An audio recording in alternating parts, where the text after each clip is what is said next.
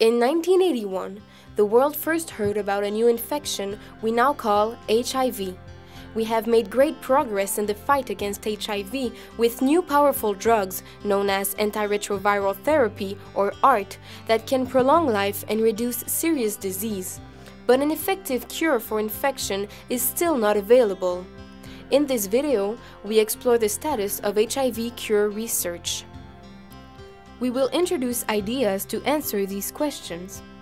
Why can't we cure HIV today? Why do we need a cure if we have ART?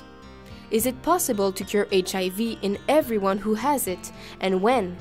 What cure research is happening in Canada? How does Canadian research fit with what others are doing? Where does the HIV community fit into all of this?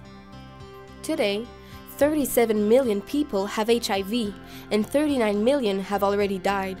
Only 15 million have access to the drugs that can prolong life and reduce illness. Globally, more than half of the adults with HIV are women. In Canada and North America, men who have sex with men are the largest group of people with HIV. Only one person, Timothy Brown, has ever been cured so that he no longer needs HIV drugs. Timothy had a serious cancer that required a dangerous bone marrow transplant. Doctors who gave him the transplant tried a unique gene experiment that allowed him to be cured of HIV. So far, his example has not been duplicated in any other person. His treatment could not be used in people without cancer. Still, his example launched a search to cure HIV by other methods.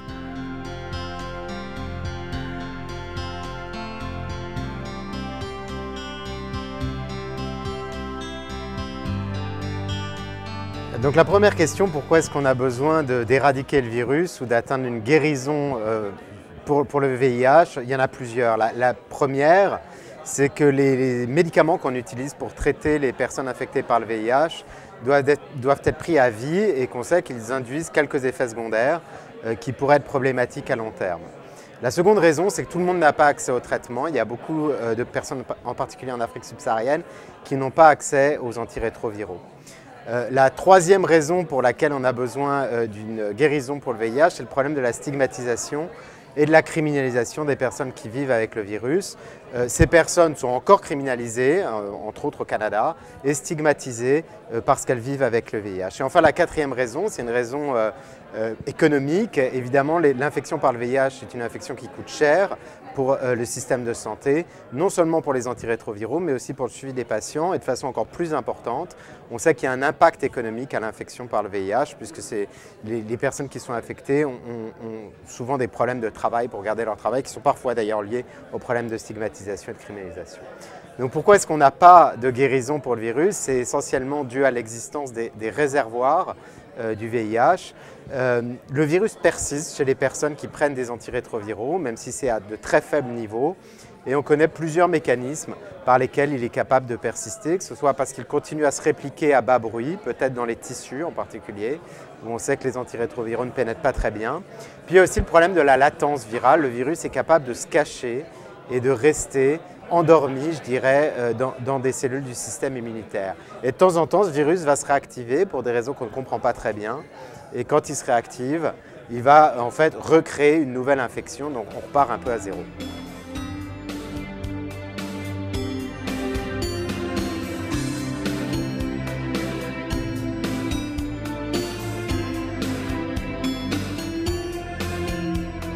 I remain very optimistic. I think the field was, as you know, was energized by the very inspiring finding of the Berlin patient, the first individual that was cured from HIV infection. There were some other exciting cases of prolonged remission, like the Mississippi baby, the two Boston patients. So I think the field was energized. There is a massive investment of research funds in this area. And you can start seeing the advances in basic research related to the establishment and maintenance of the reservoir that are piling up. So yes, I'm very optimistic, and I hope that in the next several years there will be a series of breakthrough advances that will bring us close to be able to cure every single HIV infected patient.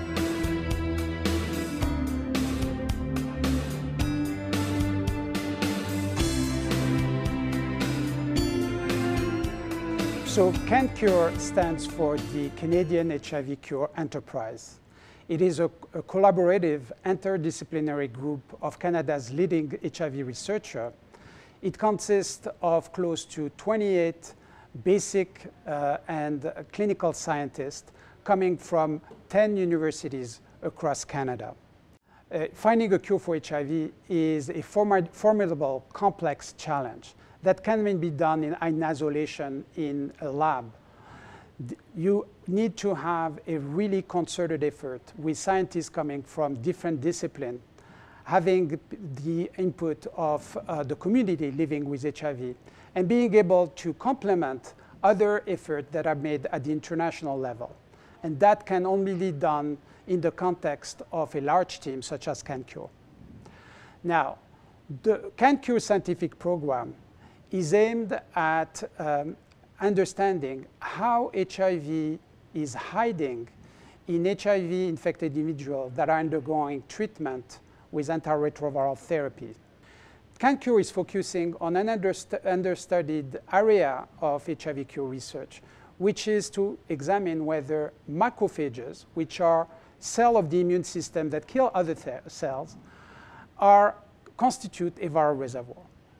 So in addition to that, we are also trying to exploit the knowledge that we're generating to develop strategies that could eliminate viral reservoir in individuals that are treated with antiretroviral therapy.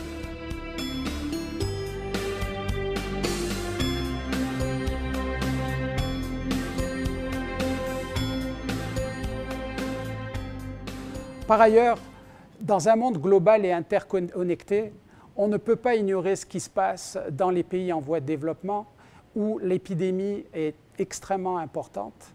Et donc, nous, au Canada, comme société développée, nous avons la responsabilité de travailler dans cet effort global contre le VIH et surtout développer des approches de guérison qui seront abordables et accessibles.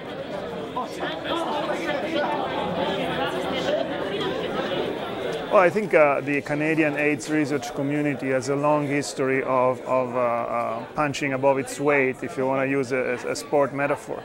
And I think this history is continuing today with the CanCURE initiative that is of the size and the scientific gravitas comparable to the best US and international consortia to reach a cure for HIV/AIDS. So I'm very excited to be part of it as an advisor. I think there is terrific potential, and I'm really happy that the Canadian government felt that it was important to invest in this area of research.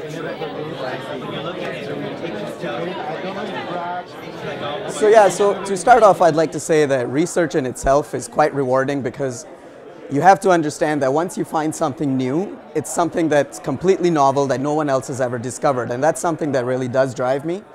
The lab that I work in is perfectly aligned to work with patient samples, so we're very grateful to HIV-infected blood donors who come by and give us blood on a very regular basis, and so therefore I can work with their blood samples directly, and so the results that I see in the lab can hopefully, because I'm working with real cells from real patients and I'm trying to understand how their cells can kill HIV in the plate, at least in a test tube, I'm very confident that we will be able to easily translate or probably translate this kind of research into a real strategy to cure HIV a lot easier than working in some animal models or otherwise, because we're looking at real data relevant to real patient samples.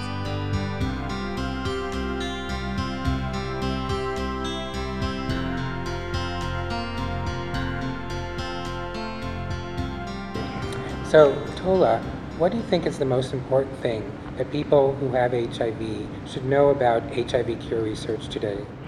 HIV cure research is very complex, and while we've made great strides in producing some knowledge, there's still a lot of unknowns. And this directly impacts when we will actually have an HIV cure. So I think it's important for people living with HIV to understand, and the community as a whole, to understand that we may not have an HIV cure tomorrow or in a year, that it may be some time before this cure actually is here. So, Jose, you've been doing this kind of work with HIV advocacy for a long time. You know a lot of the people, you're very knowledgeable. Why are you involved in HIV cure research? J'ai commencé à être impliqué en 89, j'ai été infecté en 85. On a commencé pour avoir accès à plus de médicaments. Là, on a beaucoup de médicaments, puis on commence à parler d'une cure. Puis c'est juste une ligne que tu continues dans ta vie, puis les médicaments ne sont pas parfaits, puis ce que le monde idéalement a besoin, c'est de la cure. So, Renee, you are known nationally as a great advocate, a person who has worked with a lot of organizations. How can people be involved in HIV cure research? I think that getting involved in the research and understanding the research really, it begins with a commitment to communicating and to being able to sincerely ask questions, to be curious, to have a willingness to stretch. So as somebody who's not a science researcher, getting involved in cure research really requires an effort to listen carefully and to look for common ground with researchers to begin to unpack a little bit of what the research is telling us to better understand it. So I really appreciate when I meet a researcher who can use analogies and help to put things in simpler terms and then link that back to what I consider complicated research language. That helps. Wangari, you are known as a good researcher, an important researcher in HIV. What do you think that researchers who do HIV cure work need to know about the community's interest in HIV cure? HIV cure researchers need to know that communities are already having discussions around HIV cure research. For example, the Black community is actually in a forum with Black PHAs, actually picked HIV cure research as a priority for them. But discussions are actually happening without the researchers, so they actually need to form partnerships with affected communities to ensure that people are educated around the status of cure research, where it's going. The other piece they need to know is most of the affected communities have had really traumatizing relationships with researchers and research institutions, so they know they have to bridge this gap where they have to build relationships and effective relationships that are respectful, that recognize where communities are coming from to be able to work effectively together.